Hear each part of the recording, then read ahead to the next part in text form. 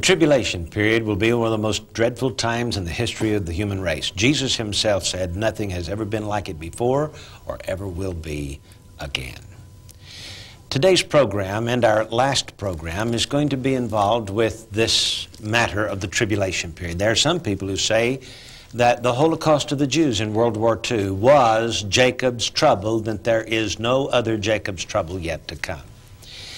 But we contend that a tribulation period is ahead for this world, and then there are some who say that it's 3.5 years long. Gary Stearman is here to discuss with me just how long is the tribulation period. And J.R., on our last broadcast, we went into several reasons why the tribulation period, in our view, must be 7 years in length, at least, at a minimum, it must be 7 years in length. And J.R., its purpose is part of understanding its length. God needs to make an end of wickedness and the wicked ones on the earth. And the 7-year program, it has very specific portions, which we'll be discussing today. Number two, God needs to bring about a worldwide revival, not on the basis of the church, but post-church. And we're going to be discussing that today. And finally, he needs to get the message across to Israel. He needs to teach Israel once and for all not to rely on themselves, but rather to rely on his power. And we have in Daniel 12:7 the final purpose of the tribulation, to break or scatter the power of the holy people Israel, so that they'll turn back to God.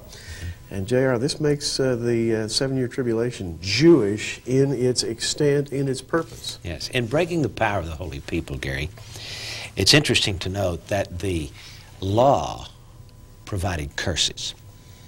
And in order to be saved, which we know, which we are well aware of through the New Covenant, New Testament, there's dispensation in which we live, is that salvation is by grace, not by works, not by the works of the law. And the Jewish people are in a university of hard knocks learning this.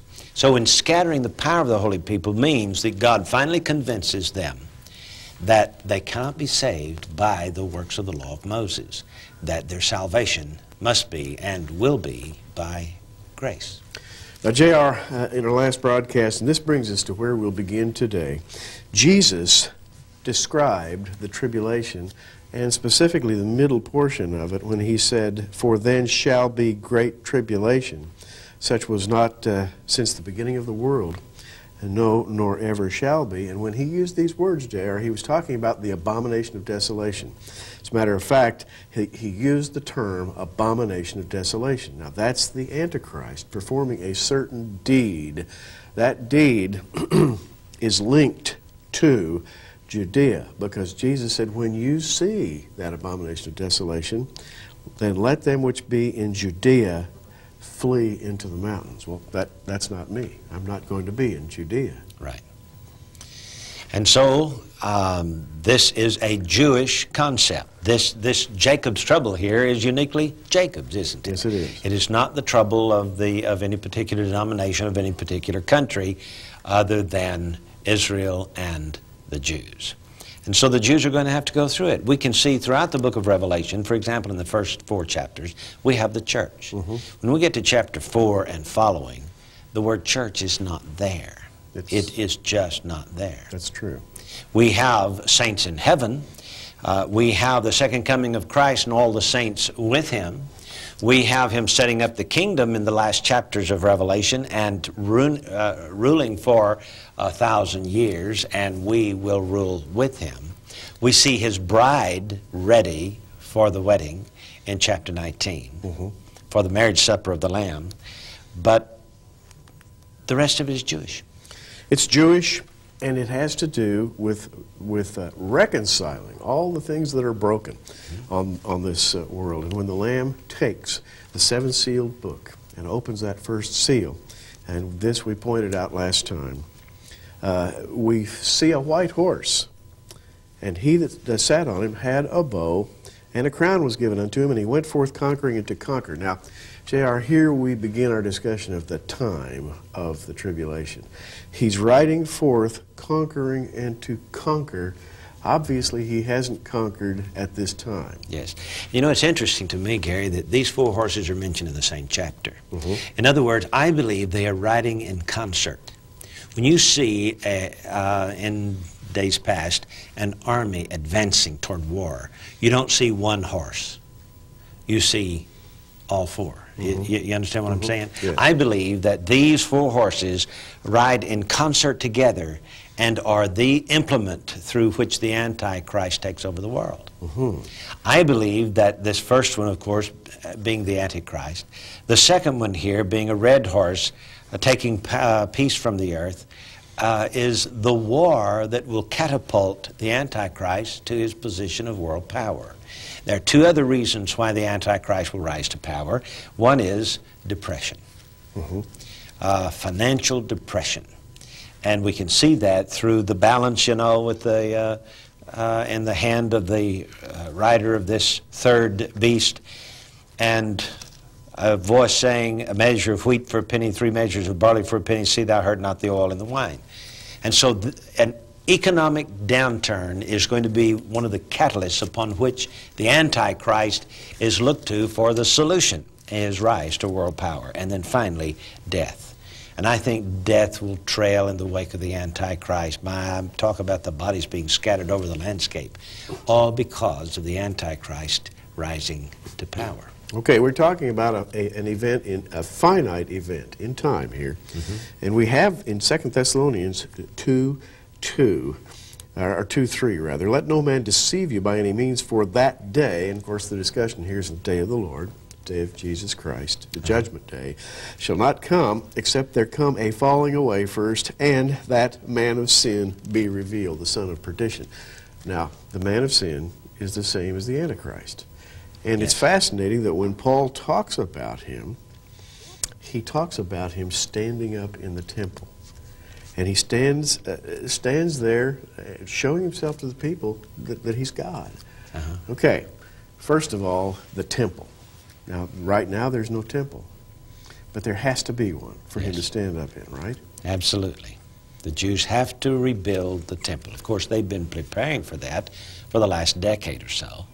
And I think, as far as I know, all the implements for temple worship are now prepared and ready for the Antichrist. You know, J.R., it's always been fascinating to me that when Paul wrote to the Thessalonians, the temple was still standing. Priests were doing their daily service. Yes. And, by the way, they weren't very popular men among Christians. They were thought of as evil men. And so when they got Paul's letter, it would have been easy for them to say, you know, that could happen today. The temple is over there in Jerusalem, and this man could stand up, exalt himself as God any day now. There's an air of expectancy, I say, in the first century sense, and I think today, because we read about the Jerusalem Temple Institute, and we're coming back around to a time when this could happen again. Absolutely. You know, the idea that a temple must be built is basic to the book of the Revelation. When we get to chapter 7, John is given a reed, and the angel says, measure the temple of God and the altar and them that worship therein. So you see, there's a temple there. And it's on the Temple Mount, because he says, the court which is without the temple leave out, and measure it not, for it is given unto the Gentiles. Across the southern half of the Temple Mount today stands the Gentile Dome of the Rock and the Al-Aqsa Mosque on the southern end. And so it's obvious, Gary, that here in Revelation 11, a Gentile section of that Temple Mount will be partitioned off, and the Jews will be allowed to worship just to the side of it. And so as we begin to examine the 7-year tribulation with the Antichrist in view, we see him riding forth, conquering. We see him at some point standing up and calling himself God. And J.R., this must be what Jesus referred to as the abomination of desolation. Yes, and we take that to occur in the middle of the tribulation period. So we are through the introductory years and through the first half of the tribulation period when we get to the abomination of desolation. And another interesting thing we see about this, Gary, is that when this abomination takes place, he kills the 2 witnesses. Exactly. And by the way, and when we're going to take a break here in just a moment. When we come back, we're going to mention the time given surrounding the two witnesses. Last time we talked about Elijah and two distinct 3.5-year periods. And we're going to also discuss the beast out of the earth in Revelation 13, Mr. 666, and try to place him in the context of the middle of the tribulation. And we're going to deal with the last half of the tribulation period in the last half of this program. So don't go away. We'll be right back. We have a lot yet to go, so stay tuned. The tribulation period is centered around the Antichrist. In Daniel chapter 9, we have the Antichrist confirming the covenant. Then we have the abomination of desolation, and finally the destruction of the Antichrist. So this 7-year tribulation period is centered around him. Therefore, we want to spend the next few minutes talking about Mr. 666 himself, Gary. And J.R., what's fascinating about Mr. 666 is Revelation 13:3 and 4 is called one of the heads of the fourth beast, the final world empire. And I saw one of his heads, as it were, wounded to death, and his deadly wound was healed. And all the world wondered after the beast, and they worshipped the dragon, which gave power to the beast. And they worshipped the beast, saying, "Who is like unto the beast? Who's able to make war with him?" And there was given unto him a mouth, speaking great things. And I'll stop right there. This is typical of the little horn of Daniel 7, isn't it? It's very much speaking great things. Absolutely. It's very much, it takes us back to Daniel. Daniel talks about the four beast empires, but he also has that little horn around the edges. Well, here he is again in Revelation. And so it's not a surprise to us to see the world wondering after this man. They begin to worship him. And J.R., it has something to do with a supernatural quality. That is, there's something going on here that we try to put our finger on, a miraculous recovery of some kind. And it's interesting that the church has been restraining the Antichrist until the church is taken out of the way, you know? Yes. And so evidently when the Antichrist begins to move and nothing can stop him, who is able to fight against this man? You know, who's able to make war with the beast? Gary, he's moved into his own now. He no longer has any enemies. Nobody's out to try to do him in now. He has full reign. He has full reign. And again, we're now in Revelation 13. We are at the time of the middle of the tribulation. And we have here the beast out of the earth. In Revelation 13:11, I beheld another beast coming up out of the earth, and he had two horns like a lamb and spake as a dragon. And this beast has power. He has power to give life to an image. He has power to call worship to himself. And this is the part that interests me, he has economic power. Because you can't buy or sell unless you do it through the beast's authority. And it's important to understand that chapter 13 says that this power was given unto him to continue 42 months. That's 3.5 years, Gary. Yes, it is. I believe that's the last half of the tribulation period. Because, as we pointed out earlier, Revelation 6:2 has him riding forth, conquering and to conquer, right at the very beginning. And now he has... Which means he has not conquered. You see, all these four horses of the apocalypse, that doesn't happen in a week. That's right. Or a month. It takes time. Logistically, time is involved there. And so, after he rides forth conquering and to conquer, he arrives at this point where the deadly wound is healed, there's worship, there is wonder and signs and economic power. He's consolidated all his power, and at that point, which has taken a lot of time, he's given power to continue 42 more months. That's right. Now, during this introductory years and the first 3.5 years of the tribulation period, however long that is, maybe it's 6-7 years in itself, we don't know for sure. But he has confirmed a covenant at the beginning of the 7 years. In other words, he strengthens a covenant. A covenant is already there. How does he strengthen this covenant?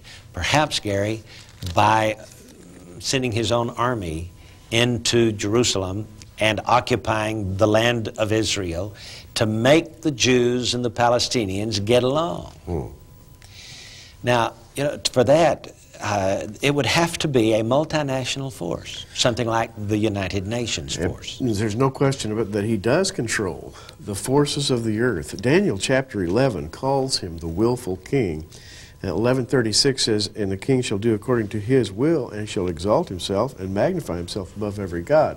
There's the abomination of desolation. 2 Thessalonians chapter 2. Verse 38 of Daniel 11 says, "But in his estate shall he honor the God of forces," or possibly more correctly, fortresses, which is building an estate through armed conflict. Yes. The God of fortresses. And military strength. Military strength. And Daniel 11 goes on to, and we don't have time to talk about it, but you can read it yourself. Read the entire chapter of the 11th chapter of Daniel. You'll see that the Antichrist is preoccupied with consolidating his power against various kings through armed conflict. And this apparently, J.R., is the tenor of the Great Tribulation period. There, in addition to all the upheavals, there are these wars going on. Yeah, let me just throw a little thing out here. I don't know that this is going to be the way it is or not, but you know, the United Nations forces, though it contains military people from various nations, by and large it's United States troops. Is it possible that the one who has brokered all of this peace process in the Middle East might send an army in to occupy the country to make it possible for peace, to strengthen this covenant between Netanyahu and, or that is between Israel, whoever the leader of Israel is going to be. Mr. Netanyahu now his term might be terminal. His tenure might be tenuous right now. We don't know how long he's going to last, but we know that there is continuing conflict between him, between the Jews and the Palestinians. And somebody's going to have to step in to help them. Now, where does the Antichrist come from? Well, we have already discussed, J.R., how he is of the people of Titus and Vespasian, destroyed the temple in A.D. 70. Elsewhere, we have discussed the fact that he is a Danite, in all probability, and will be accepted by the Jews. Yes. Those two ideas don't conflict, do they? That's right. The rabbis mentioned 150 years before the birth of Christ that Dan would produce the Antichrist. He is the one in Genesis 49 that Jacob, the dying Jacob, said was a snake. And so he gave the symbol of the seed of the serpent to the tribe of Dan. When we get to Revelation chapter 7, the tribe of Dan is missing. Obviously, he's on the other side. Yes, indeed. He provides no evangelists. No evangelists. Now, we come to Revelation 17, and we'll sort of put an end, a bookend on this. Here is the mind that hath wisdom. Verse 9. The 7 heads are 7 mountains on which the woman sitteth. There are 7 kings. 5 are fallen. 1 is, the other is not yet come. And when he cometh, he must continue a short space. And the beast that was and is not, even he is the 8th and is of the 7 and goeth into perdition. Here the beast, the Antichrist, is called the 8th king. Comes from a long line of rulers who tried to overthrow God's plan and dominate the world. And he'll be the last one who attempts it. This 8th king. The 8th king. You know, he's a fascinating fellow. We're not here to try to suggest who he might be, but you know, it's interesting that in Daniel chapter 11 it says, "Neither shall he regard the God of his fathers, nor the desire of women." And you can you can interpret that any way you want to, but the fact of the matter is, he's a hypocrite when he does not regard the God of his fathers, and secondly, there are women involved. When he does not he has no regard, he has no morals, he has no conscience. He's moving toward one goal: world domination. And by the way, as is pointed out in 2 Thessalonians chapter 2 by Paul, he lies with great ease. Paul refers to his activities as the lie. And God would send strong delusion that those left on earth in his time might believe the lie. Well, J.R., I think we have profiled the 8th king, the beast. We have seen him riding forth to conquer. We've seen him stand up 3.5 years later, at least 3.5 years later, could be more, We've seen him It's the stand middle of up. the tribulation you're talking Middle about. of the Gary. tribulation. Mm-hmm. And then we have seen him given power to continue for 42 months, another 3.5 years. And then we see him as the 8th king, the leader of a world convocation of nations at that time. And so we see him in his fullness. Now, we've covered at least 7 years in his activities. Yes. Now, though our program has dealt with the ministry or work of the Antichrist, let's get back to the main question at hand. How long is the tribulation period? We're convinced of the traditional view that the tribulation period is 7 years long. 2 reasons for that. Daniel 9:27 talks about the 70th week. That week is 7 years. There's no way you can get about it. It's long been the Jewish belief of the rabbis. This is the way it was written. From Daniel to this day, it is exactly that, 7 years. And then, of course, we see in Revelation the 2 witnesses minister for 3.5 years, and then the Antichrist rules for 42 months or 3.5 years. That's 7 years. No way to get around it, Gary. That's right. And the 3.5 year periods do not overlap. That is, you can clearly identify the period of rising power in the first 3.5 years, the period of absolute power in the middle, and then the period of declining power, the latter 3.5 years. They don't overlap. It adds up to 7 years. Yes, from the day he demands that everybody get a mark in the right hand of the forehead until Armageddon, there's a house of cards that begins to fall. That's right. And I think, my personal opinion is, the whole world is coming against the Antichrist. That's Armageddon. We'll be back in just a moment. We cannot conclude a program on the tribulation period without discussing the conclusion of the tribulation period. And for that we go to the Battle of Armageddon and the 5th horseman of the apocalypse, Jesus Christ, returns. Revelation 19:11, and I saw heaven open, and behold, a white horse, and he that sat upon him was called Faithful and True, and in righteousness he doth judge and make war.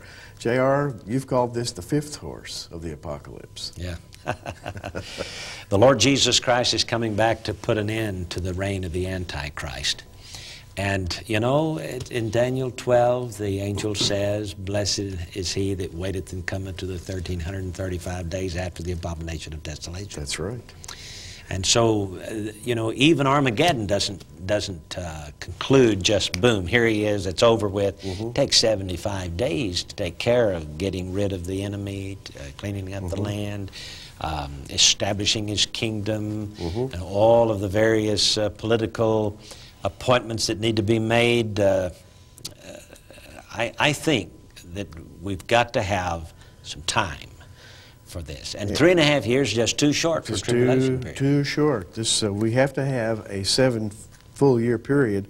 Revelation 19:19, we see the beast, the kings of the earth, and their armies gathered together to make war.